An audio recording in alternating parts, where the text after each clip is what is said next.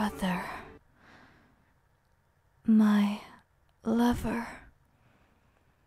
People just don't understand our bond.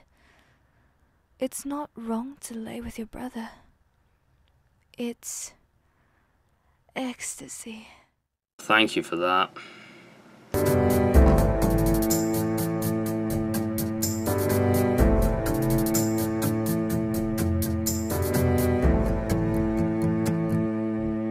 Well, given that I'm working on my big swashbuckling adventure, I figured I'd talk about another Steam game to tide us over. I Am Caligula is an RPG Maker game brought to us by Seraphim Creations. Their Steam library consists of this game and a spin-off visual novel that we'll also be taking a look at later. So, I originally wasn't going to talk about the developer of this game. I was just going to let his work stand on its own, but it's kind of unavoidable when his games are actually infected by the outside influence of them. However, we'll burn that bridge when we get to it. I Am Caligula is an RPG visual novel game designed to tell the story of Caligula, kind of a video game adaptation of that old 70s movie, but without the lawnmower decapitation machine. Honestly, if there was a game where you played as Caligula riding on top of that, just chopping off heads as you went, that would be on my top 10 games of all time list. Sadly, this isn't a thing in the game, so... One of the main focuses of this game is Caligula's incestuous relationship with his sister Drusilla. From what I understand from reading the store page description, I Am Caligula is a collection of smaller stories put into one game, but I could be wrong on that one. The first thing that I noticed about this game was it has default RPG Maker sounds, which isn't the biggest crime on the planet, but I have to admit the default sounds are really harsh on the ears and I've always hated them.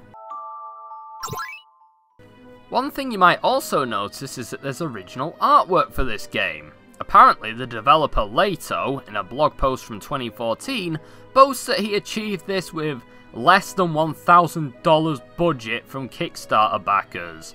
He also claims to have done this within 5 years. Most RPG Maker projects take approximately 3 months to finish. From my experience, anyway. I actually find the artwork to be quite charming in the same vein as Fairy Tales. In fact, I even consider this to be a bit of a step up from that, because the shading is a lot better. The Tiberius was dead to begin with.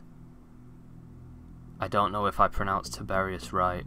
The story begins with the passing of the previous Roman emperor, making Caligula the new emperor. From this point onward, you are Emperor of the Roman Empire. Go nuts! Yeah, literally in this case. My brother, my lover. People just don't understand our bond. Yeah, I don't, because it's not even been properly established. It's not wrong to lay with your brother. It's ecstasy. Oh, they're on ecstasy, that explains it. So for the majority of this game, there's 2 sections that are worth bothering with. The Forum and the Palace. I personally don't know why the rest of the game even exists, because if this thing was a lot more linear, it would actually be a lot better. The open world is a sprawling, confusing mess that just kind of annoys me. I think I found a side quest or 2, but I didn't want to do any of them because they're all on the level of go into the sewer and look for a Roman coin and I'll give you money. Yeah, because emperors of Rome used to wade through sewage looking for gold coins for chump change rewards. Makes sense. I think Leto kind of misunderstood the point in an open world in an RPG, because he has all these elements that I feel like they're there out of obligation, like currency and item shops, none of which you need to get through the game. If you buy a weapon, you are going to use it once, if you're lucky. So, that's pointless. But also, the town is constantly the same.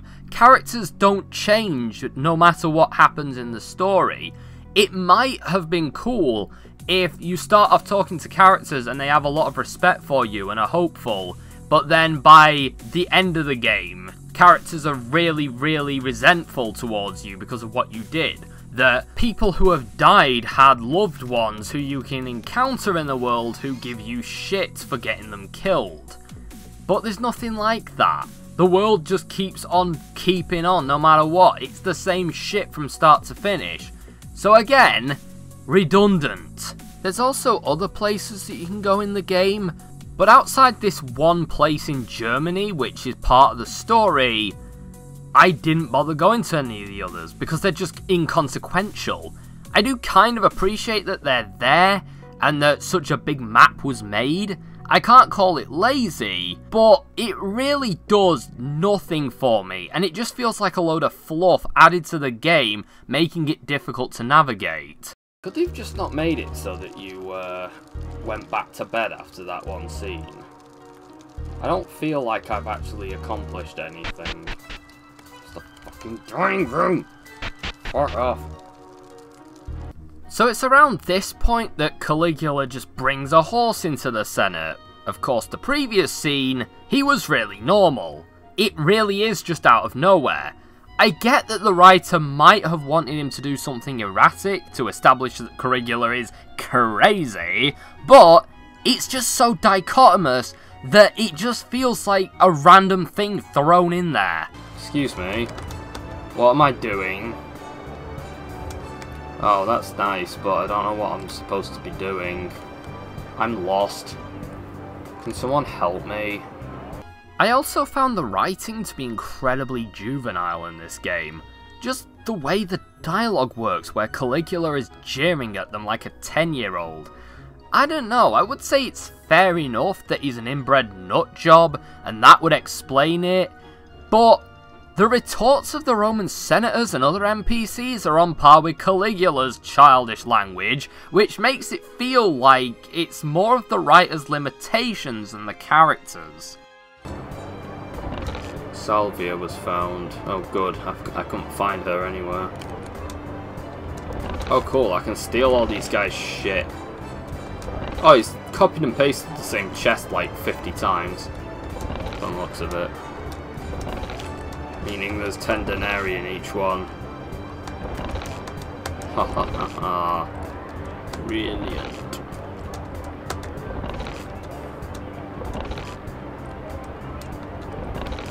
I'm just gonna steal all these guys' wages. That's how a proper emperor does it. Oh, well, that had 5 denarii in it. Oh.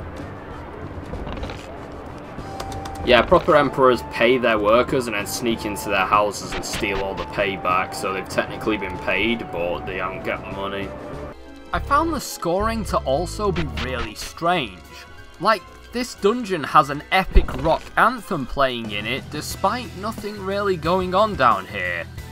I legitimately don't understand, and I wonder if any thought went into the implementation of the music at all.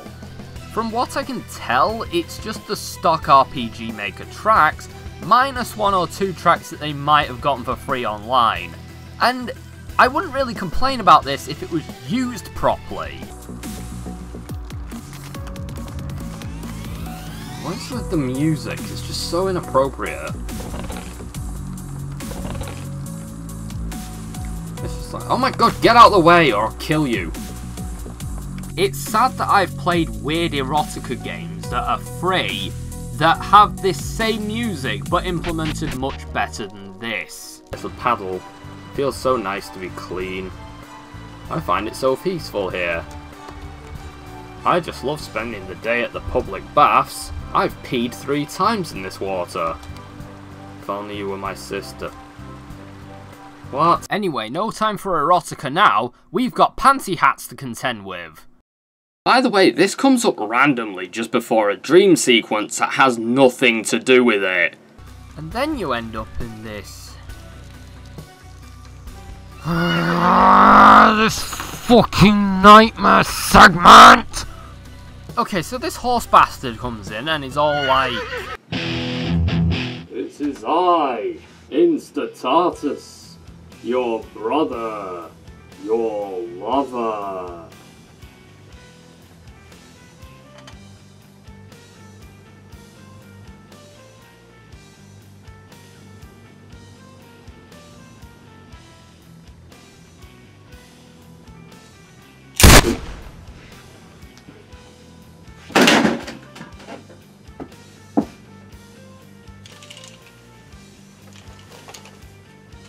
So this batshit insanity happens, which would be cool if it wasn't so damn difficult to navigate. Every option seems to send you back to the start, and it feels like trial and error. It's beyond tedious, and it took me what felt like an eternity to get through.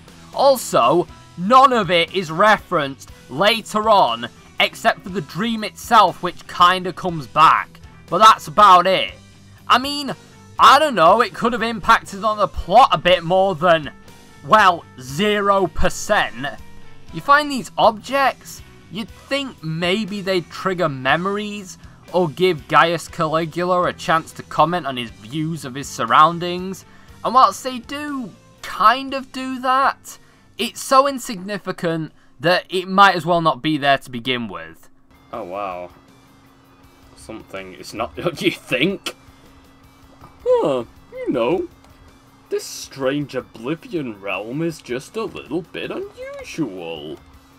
As someone who's worked with RPG Maker before, I noticed a few errors here. Like, these bones are clearly meant to be scattered along the ground, but are seemingly embedded into the wall for some reason. They aren't really meant for wall decor. It honestly reminds me of Evlav's studio. There's also a Final Fantasy-esque random battle system, and it's really annoying. I would have preferred it if it triggered when you touched the enemies, but no. It comes from nowhere.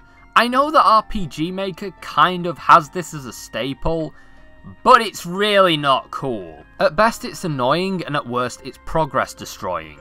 If this happens to you, and you haven't saved for an hour, then you're basically fucked. Anyway, you know that you're making progress because the screen turns black and white, and then you finally get to a scene where you escape the nightmare, go back to the real world, and it's never brought up again. Well, you know, except for that sequence at the end I mentioned earlier. So, what? Does that mean the game's gonna close? So, it ends with this scene where Caligula is going to die from illness, but he manages to pull through. Due to the narrative being so badly implemented, I legit thought that this was going to be some sort of flashback as part of the dream. I had a similar problem with another one of Leto's games known as Drusilla's Dreams, in which case I had no idea what the shit was going on.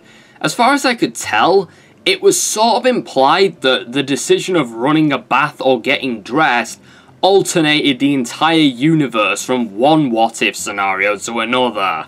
This does explain why his dream was so fucked up, but I would have liked a few scenes in the dream instead of it just being a big mess. Like, maybe some flashbacks to some character-defining moments. It's just, all we get is this trippy bullshit that we had to navigate to get here. I don't feel like I've learned anything about Caligula as a character. I don't feel like the world's gotten bigger because of it. I just feel like I've had my time wasted. Of course none of it fucking matters because the horse is in the way. I am fairly certain that this is a glitch because I legitimately don't know why it would be in this scene. So my guess is that the game fucked up. Unless this is some sort of artsy statement. I don't know, I fucking hate it either way, I know that much. I swear to Christ, Plato takes the fucking piss with these ellipses. A good wife? I will be the best wife, and we shall rule the world. Dun dun dun! Yeah, that's another point I'd like to make. The acting in this, They call me insane. I'm just having fun! It's kind of like something you'd hear in a porno. Or a bad cartoon. How does it feel, little boots? You are the emperor of the world. That kind of quality, so that's good. Oh wait, isn't there a palace-like temple? I think that's where I need to go get married, isn't it? I don't know. I've had a break and I already want to quit. There we go. Right. Excuse me, is this where I get married? Another thing that continues to persist is the lack of direction. Like, in the previous cutscene, the game said something about getting married, and I thought that I needed to go to the temple or some shit to get married as the next bit in the story. Turns out, no. Turns out, I'm going to the Senate because the marriage happened off screen.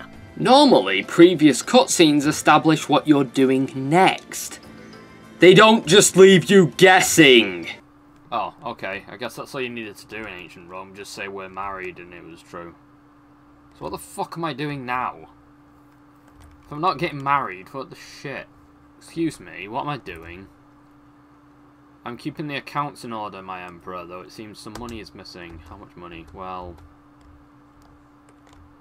Don't just shrug that question off. Where's my money, you bitch? I'm stealing this money. You better find that stolen money.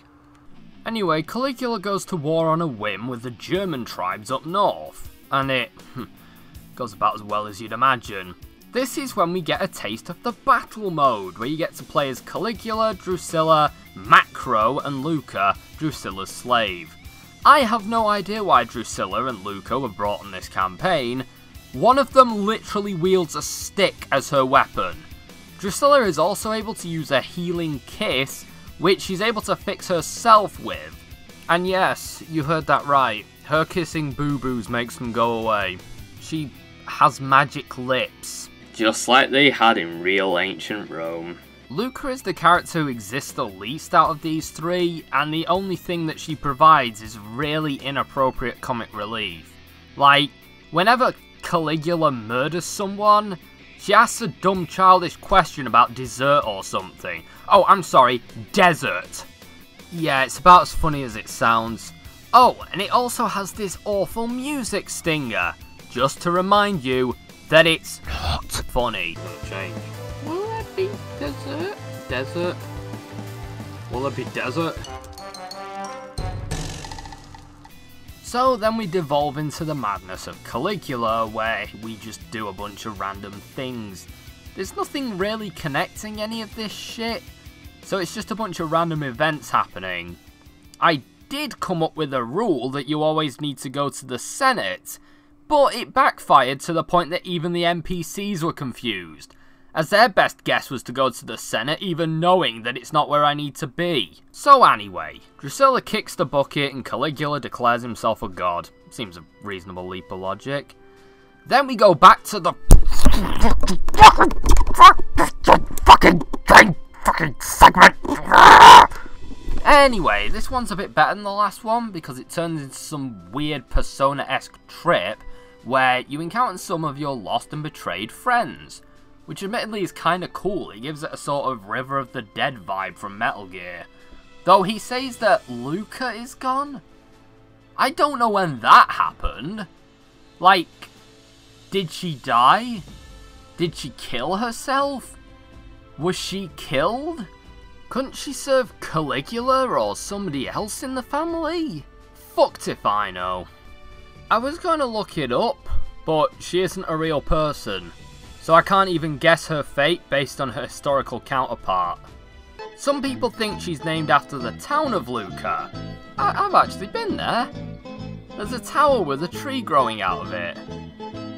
I wish I could throw myself off. Anyway, it cuts to years later. By the way, it doesn't bother to tell you that it's years later, you've just got to guess. When Caligula goes on a walk with his son, Drusilla, who we never get to know because you're immediately killed. Oh wait, it is his daughter. I swear to God it looks like a boy. Anyway, you die. That's the end. What a wonderfully paced story it was. So yeah, I'm a Caligula is a wonderful mess of a story which has some decent assets going for it, but does little with them. None of the characters are properly established or fleshed out. There's no relationships to speak of, and things just sort of happen for no reason. I get that it's to reflect the erratic nature of a rather crazy person, but you still have to tell a coherent story, which this just isn't. A fair few critics said that it has a lot of inaccuracies when compared to the actual history and stuff, both minor and major, so you couldn't even say that it's a good historical account. I don't mind that being the case, especially given that this is supposed to explore Caligula as a character, but it fails on that front as well. I have no idea what the game even wants me to feel. Am I supposed to hate Caligula? Am I supposed to feel sympathy for him? It's an odd question, I appreciate that. However, no real tone is set in this mess. This just happens, and then there's no weight to what should be pretty heavy moments. If you compare this to something like Downfall, it's quite clear what you're meant to be feeling, whether it's for the characters or even just for the events as a whole. They make Hitler into an interesting character to view, and some might even sympathise with him on some level. Here, they try to do something similar, but it just falls flat because there just isn't enough dedication to the narrative and story. Sadly, this is literally the only Caligula-themed game in existence, at least the only one with a strong narrative focus. I feel like it could be good with some sort of overhaul, but it'd have to be a pretty damn good overhaul in order to fix this mess.